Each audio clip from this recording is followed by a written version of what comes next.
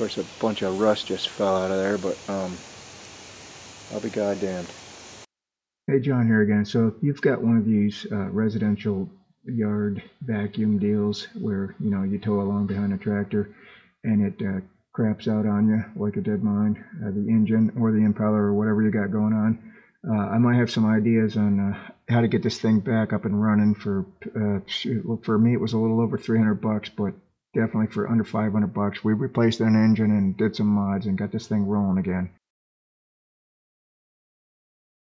If you're trying to save this, well, I'm trying to save this. I got this piece. Shoo-hoo! Right? Alright, so let's see if we can hook this thing back up. So I got a Predator engine there at the 6.5 engine, which is $150, and a new impeller, which is $177. Go figure, the impeller's more. But the impeller has some things that I didn't have on the other one. Oh, boy. This, where are we at here? This is a sharp blade on the inside. This goes up against the engine, you know, up against the engine, and these blades, I think they're for a, this must be a universal deal built for different applications. Mine's a vacuum, and I'm going to be using this part of the turbine, but if this fits in there and it doesn't, you know, scrape on the back wall over there of the housing, I'll leave them suckers on there. I think it's for feeding branches, and I don't have that option. Anyways, it's already starting to rust. It's brand new. Bag of kind of noise in there.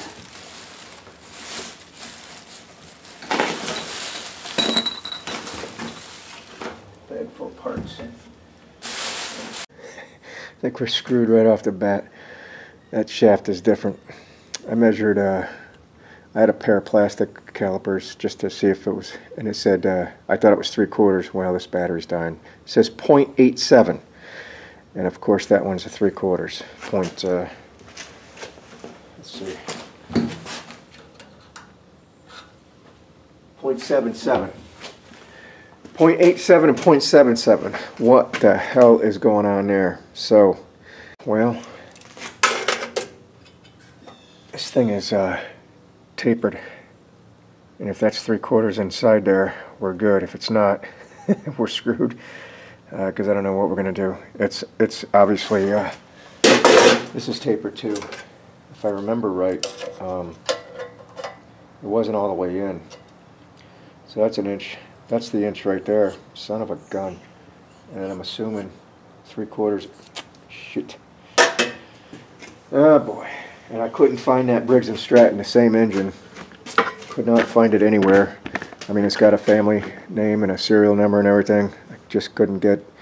So I thought I was in business with this will line up with the bolt holes with the machine, but that shaft ain't gonna cut it. Alright, Houston, we got so many problems here. So that's a 3/4 inch shaft, and I think we can address that. There's so many things to address here. So the shaft is not only 3/4, it's also shorter. In other words, this shaft here is, I think, 2 5/8 coming out of here, and that one's 2 1/4. So we're going to have to make up a 1/2 inch, and we're going to have to, so this is an inch down here.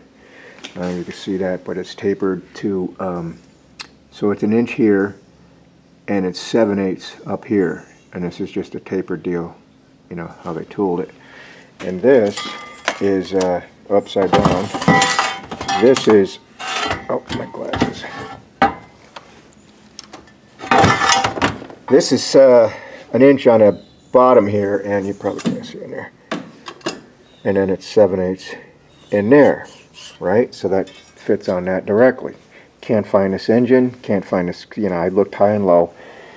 So I'm going to make, we're going to make this work. I'm going to use that cheap-ass $150 motor if it's the last thing I do. So we got, like I said, our work cut out. Not only that, see how this is flat against the block, and you see how this muffler and a little bit of the gas tank is sticking out. So we're going to have to address that too, because as you can see here, everything is, you know, nothing's in the way. and off the block they have spacers, or not spacers, but it's part of the block. You know, they come up. So we're going to have to address all that, and it's doable, I think. So the first thing is, I'm not going to be able to tool it myself. So fortunately, they make a sleeve. So I've got one sleeve coming from 3/4. This ain't 3/4 inch over there. The shaft 3/4 inch. I've got 3/4 inch to 7/8, right? And then that's 3 inches long. We'll have to cut that. We'll have to measure everything and get everything. And I've also got a 3/4 inch to 7/8 coming. So we can make this shaft onto the other shaft. All right, so we're going to get close with this shaft as far as the length goes. So you see these, you know, part of the aluminum casting, these risers, right? I thought maybe I'd have to add some risers on the other one, but when I measured, you know, that's what that tick mark is, and this is with the shield on. So I'm about an 1/8 inch off, which we can make up with those sleeves that are coming. So that's the way it was bolted on originally, and then the housing goes over this. And if you put this over here, where, you know, it has no riser, it's just flat to the block. You know what I mean? So when we put that on, it's going to be, like I said, within an 1/8 inch of shaft stick out. So once we add our sleeves, you know, we'll have to do an exact measurement to get it to wherever, but I think we're going to be good there. Okay, we are going to have to modify the muffler. It's touching there, but you can see down there, it's not, you know, it's just, I got it finger tight. It won't snug up. It's too close, so we'll have to modify the muffler, but I think once that is tightened up, it's going to clear the gas tank. It's going to line up with, you know, the hole, so I think we're good. And in fact, maybe that muffler, I can do something with that. You see it comes off at an angle there, but if we get rid of the muffler, it comes straight up with a pipe or whatever we're going to do. Actually, might even be able to use, if that's the same, might even be able to use that. Wow, this thing is bent. It's brand new. I mean, if I could see it with the naked eye, right? Gee whiz. I mean, Agra, whatever the company that made this, I don't know if it's going to make a difference, but this is a level, right? I got a clamp tool in my hand there. Look at that. That's just crazy. Alright, so while we're waiting on the shaft collars to come in, see how this is all raised up and beat up, and there's some holes. There's a couple of holes in this, there's a big hole here. So I think I'm going to beat on this a little bit, try to get it back down. As you can see, there's a couple of poke throughs. Try to get the, I don't know if you can see that or not. It's pretty beat up in there. It's only the outside though. And then maybe add a piece of stainless. Nice, I got some nice good gauge stainless. Maybe I'll add a strip of that to help it not wear. But this thing is pretty old and it's got beat up. So let me work on that, I guess, while we're waiting. Strip it up, paint it up, that kind of thing. Alright, so I banged this out as best I could. It's fairly flat now, both inside and outside. The holes I'm not gonna fill in with weld, just because we're gonna do. I don't know if you ever work with stainless, this stuff's hard as nails. I mean, it's gonna be a wear bar, right? We'll just bend it in place. So we'll just. I got some holes drilled here, right? Pop rivet it, and just bend it around, pop rivet it. But you know, the inside too. We'll force this. We'll bend this. You know, corresponding. We'll have to start on the outside, drill a hole, get the corresponding. You know, stuff's hard. So that'll be a wear bar, and I won't have to fill the welds. Let me put that together. See what it looks like. Alright, so I just ended up doing more rivets. I did aluminum rivets, you know, to match the holes in the machine. And then on the other side, I just, you're probably not going to see that. The light's bad. Peened them over with a ball peen, and that'll do it. Screw welding it. They come out fine. This ain't going to go nowhere. So that's that. So let's get it painted up and prime them up. I'll paint the inside black and the outside red.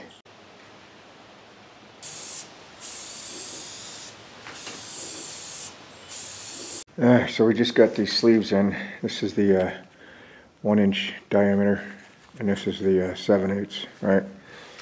But we're gonna have to cut them up because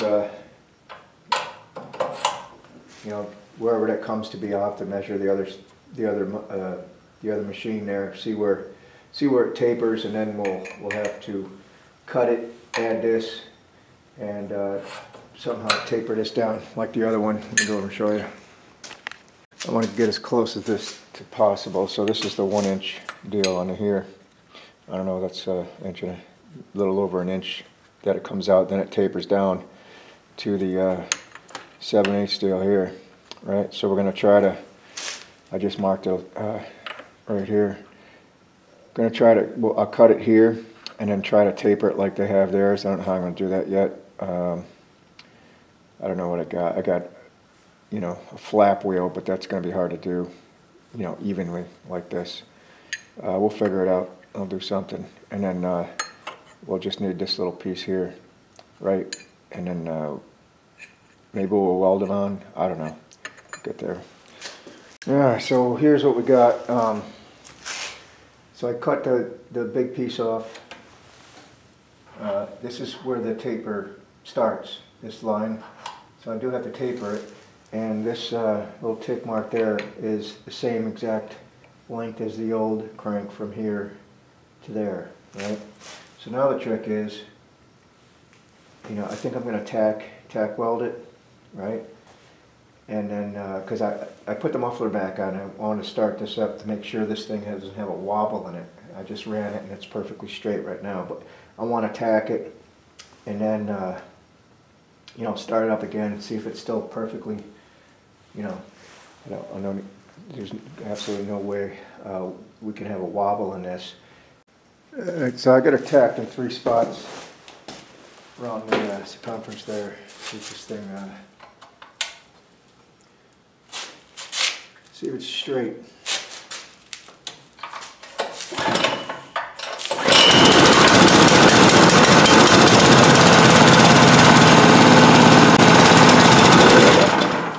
Straight to me.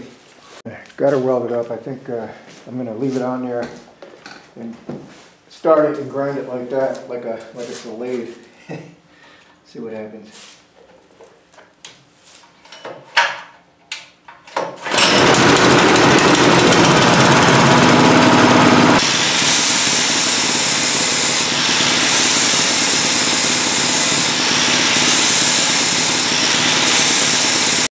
That's looking pretty good there. So we got the same amount of inch stock and then tapered down to the 7/8. Ooh, that's still a little warm. And now I think I'm gonna crank this over a little bit. I think I'm gonna weld right in here. Just weld this, you know, right to the shaft. But I gotta let it cool. I don't want to burn that, you know, burn up that bearing or the. You know, because it's just plastic in there. So I gotta just, what I'm gonna do, same thing with how I welded this, just spot, you know, go really hot with a welder, give it a spot, let things cool, give it a spot, let things cool, because again, I don't want to wear this, or, you know, get this too hot to crank. I mean, the crank gets hot, but yeah, see, that's a little too hot right now, just from grinding. So we'll let that cool, and then we got to find our mark again to cut it. And once we cut it, it'll be looking just like the other one. Alright, so that came out pretty good. What I ended up doing is, after everything was done, I took a piece of emery cloth, you know, while the engine was running. You know, it's basically a lathe here. And just sanded it down like this, and got in here a little bit. Sanded down smooth, and now just this little, on the edge there, up the, got a little rough. I took the wheel too. When the thing was running, that's how I cut it off. I just, you know, while the shaft was rotating, so I could get a nice clean cut. Otherwise, I guess maybe a pipe cutter would do it, because it would be hard to, without this moving, to cut this straight.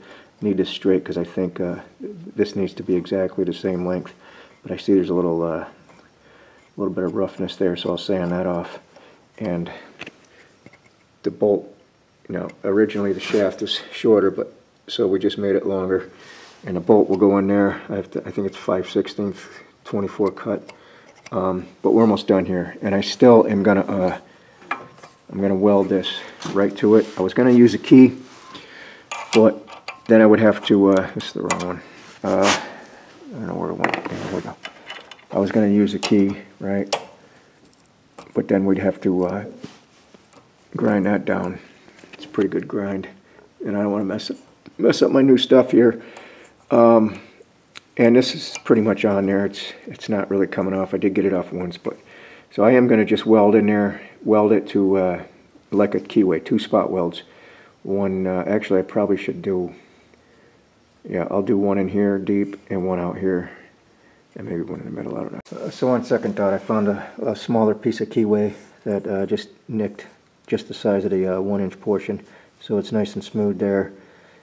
And I'm not going to worry about down here, because once this, once that fella goes on, it's going to get pressed into here and pressed in. So it's got no, it'd be trapped in there. It's got no place to go, just in case I need to get this off again.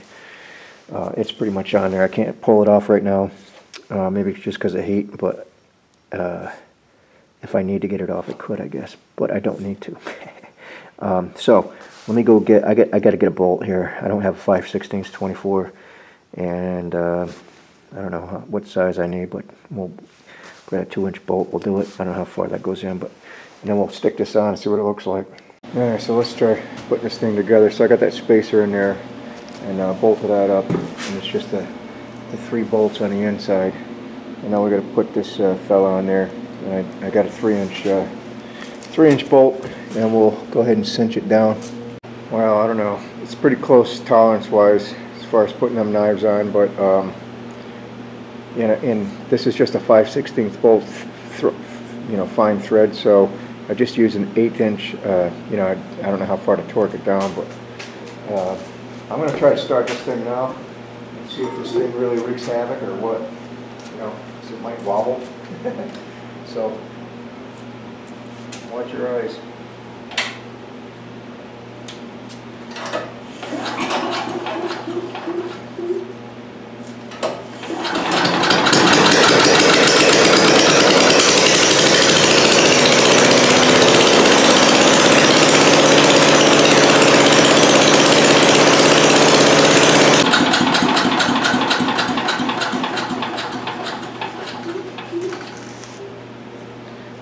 It does have a good wobble to it. It is unbalanced for sure, but it seems to be alright. When it starts, it runs. I'm running this without a muffler, so I don't want to cook my paint there. Alright, so I think we got the operation part down, but before I close this in and do everything, I want to make a muffler. So I think this old muffler is going to work out a little better. I'm going to take this collar off, just grind it off. This one is not going to work out just because it's, the way it sticks out. So my initial thought is just having this like this, facing forward. That was the way the old one was, but obviously this is at a 45, can't do that. So I'm gonna clip this. Like I said, I'm gonna get this collar off. I'm gonna clip this pipe at, I believe it's a 45. I'm not sure what it is, but we'll get the right angle. Clipped it at a 45 and weld the new plate on there, and it'll just sit there like that, right? All right, so we got everything nicked off with just a typical wheel. Now I'm going to put the grinding wheel on there, flap disc, and round all that stuff off. Yeah, so after thinking about it, I lopped off this piece of the new muffler because, let's face it, this engine ain't going back. It's got too many mods on it. So I'm going to use this and the old pipe, and just I'll put this on the block, figure out where it needs to be. That's what I call good enough, and I'll throw some paint on it, and then we can mount the thing to like a 45 so it misses everything. Let's hope I welded it right. Alright, so we got the pipe welded up, and it's on. I painted up with that high heat stuff. It does clear. It's a little bit close. I'm going to have to come up with some kind of heat shield. The original one, where is it? The original one is not going to, obviously, fit on there. But we might be able to do something. Like, you see it's off here. It's not going to fit. But I'll think of something. I'll think of something to get something in there. So I ended up, this is the muffler guard. It's made out of stainless, which is pretty thick stainless. I ain't going to go nowhere. It was actually hard to bend this. I bent it around a pipe about that size. Put this in a vise, bent it that way. Now I'm going to blow some holes in here. And I'm probably just going to mount it right to this thing. Right. Something like that. Because we still need to get to this. And I want this to, this is going to make a pretty good heat shield so it won't melt anything. Alright, so I think we're done toying with this. We've got the engine on. Got a little heat shield going. So we don't burn nothing up. Let's put this thing together. Alright, so the time has arrived. We're going to test this thing out. So I pulled it outside because I'm a little bit iffy on that that wheel, the impeller there, because it's so bent, out of balance. But I got everything put together because we ran it at low speed without the shrouds on and stuff. But I want to take it out here and get it at a high speed level, and then just, I don't know, let it run for a bit, see what kind of suction it's got, and then I'll hook up the tractor and then try to do some leaves here.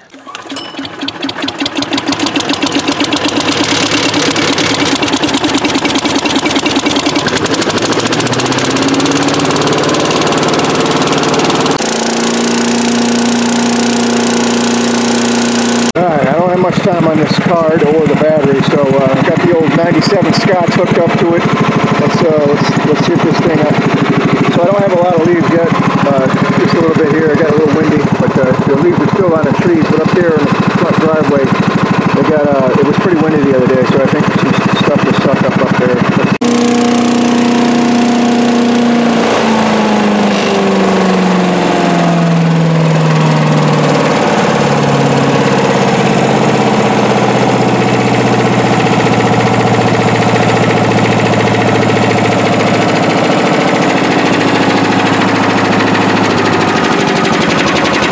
Alright, so we did the front piece up there in a driveway, and I don't know, it looks pretty cut up.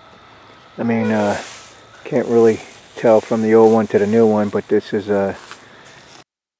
Alright, so we're back in action, and this particular machine I think cost me $800 when I bought it, and today they're right around $2,000 for the same, equivalent model. And at that point, do you want to spend $2,000 or take your chances on trying to fix your, old machine, depending on what it was? In my case, it was an engine and an impeller. Like I said, a little over $300, but I think it's well worth it if, this thing lasts another 20 years. I'm well ahead of the program. But anyways, just a few ideas thrown out there and a few mods we had to make. Relatively easy. I say easy. If you got the tools and the ways and means, it's relatively easy to do. So anyways, thanks for watching. We'll see you next time.